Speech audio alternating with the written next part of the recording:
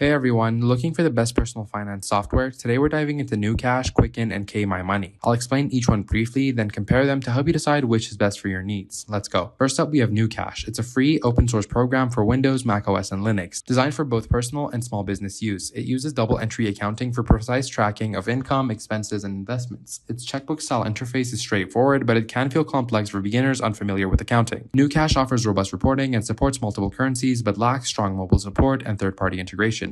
Next, we have Quicken. This paid software is a favorite for its user-friendly dashboard and comprehensive features. It handles budgeting, bill payments, investment tracking, and syncs seamlessly across devices and mobile. Quicken's strength is in its ease of use and excellent customer support, but it requires an annual subscription and relies heavily on an internet connection, which can be a downside. Finally, Kmymoney, another free open source option. It's built for Linux, but also runs on Windows and macOS. Kmymoney mimics Quicken's intuitive layout, making it great for personal finance with features like budgeting, investment tracking, and QIF OFX imports. It's user-friendly for non-accountants, but its mobile support is limited and advanced reporting requires some effort. So, how do they stack up?